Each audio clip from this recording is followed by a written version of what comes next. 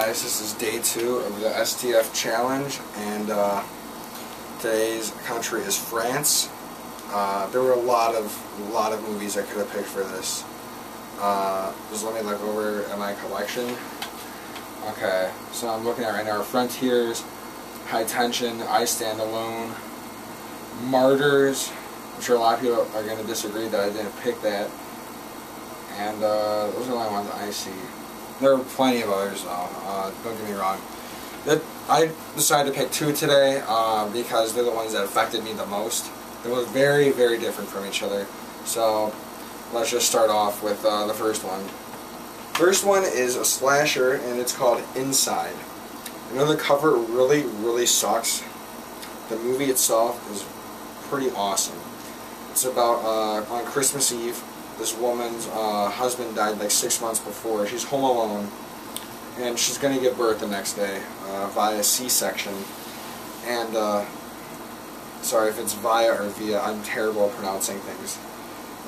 Anyway, this crazy woman knocks on the door and is like, "Let me in, my car is broken." And the woman's like, "No, I'm not going to let you in. I mean, it's pretty weird." And she's like, "Let me in, Sarah." And then she starts talking all about this woman's life. She knows everything about her. And long story short, the lady finally breaks in after a while and gets a pair of scissors. And the rest of the movie is that woman trying to get the baby out with a pair of scissors. So it's a different C-section than the lady was planning. And yeah, this is probably one of the most realistic gory movies. That makes sense. Dead Alive is the goriest movie, but that's so silly and over the top it can't be even considered realistic. This one, on the other hand, can be. There's a lot of blood spray, a lot of gore, just a lot of insanity in general, and it all looks very convincing for the most part. And the ending is pretty sick. This is a definite spoiler, so I'm going to wave my hand, and then when I wave my hand for a second time, that means the spoiler's over. Okay. The ending, basically, the woman who has the pair of scissors does get the baby out, and they show everything. They show her cutting the woman's stomach open, and it's disgusting. And then afterwards, there's a long panel shot, if that's what it's called, just scanning over the stairs where it happens. Blood's everywhere. The woman's guts are there. You see her body, and the woman is cradling the baby. From what we know, and from what the woman said, she's actually going to take care of the baby, but still, it's very sick.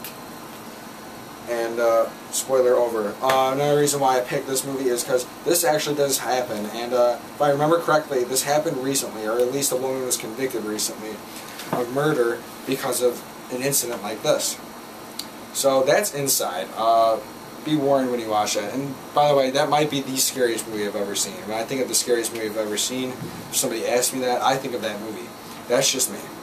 And the second movie is a lot different. It can be considered a good movie. A lot of people hated it when it first came out.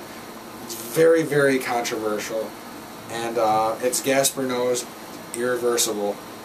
This is definitely the most disturbing of his work. Maybe not the best. Enter the Void was a pretty good flick too. Very trippy and awesome.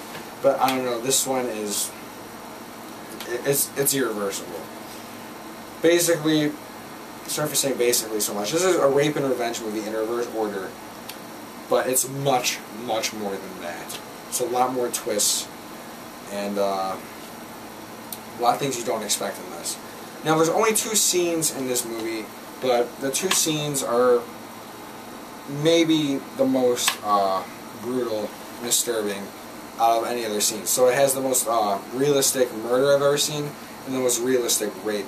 Alright, we'll start with the murder, which is the revenge part of the film, which is like 23 minutes in the movie or something like that. This guy has his head continually bashed in the fire extinguisher. And this scene lasts for about 2 minutes.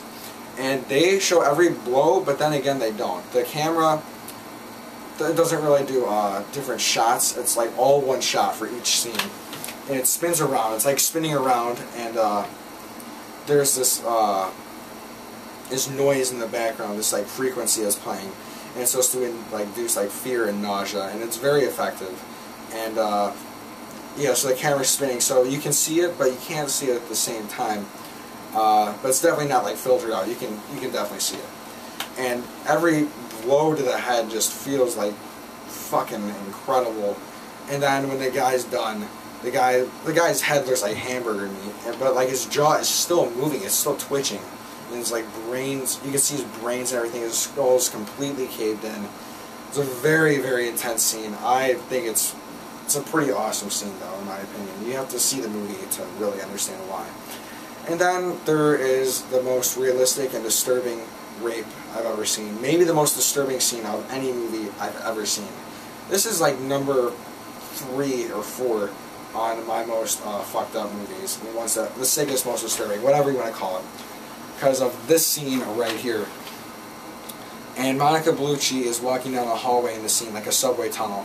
And she sees this pimp and his prostitute walking down the hallway. And he pushes his girl across the, like, pushes her into the wall, like smacks her. And that woman is able to get away, but Monica Bellucci witnesses this.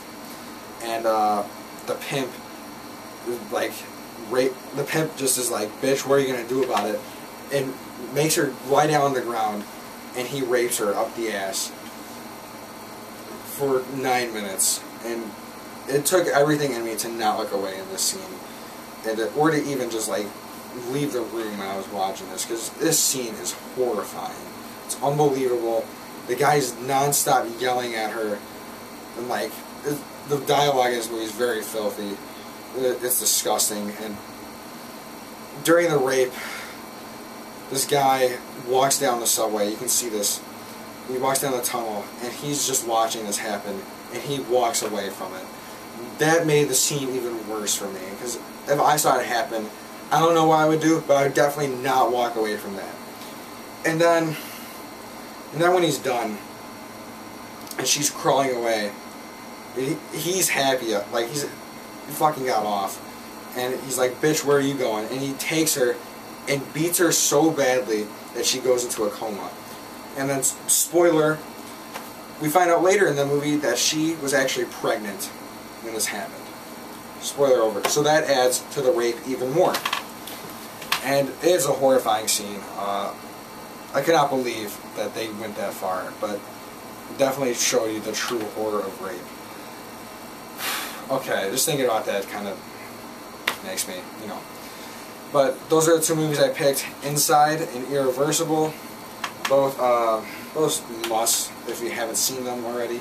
I'm sure you have, but definitely watch them. Yeah. Thank you guys for watching this video. I believe tomorrow is Germany. And if I'm lucky, I'm going to watch both necromantic movies, maybe tonight. So that way I'll watch them tomorrow. And then if I do that, I'll do a review too, separate from tomorrow's entry. So yeah, thank you guys for watching this. This has been our video by Squirrelface. And once again, thank you for the 100 subs. It means a lot to me. And have a kick-ass day. Bye.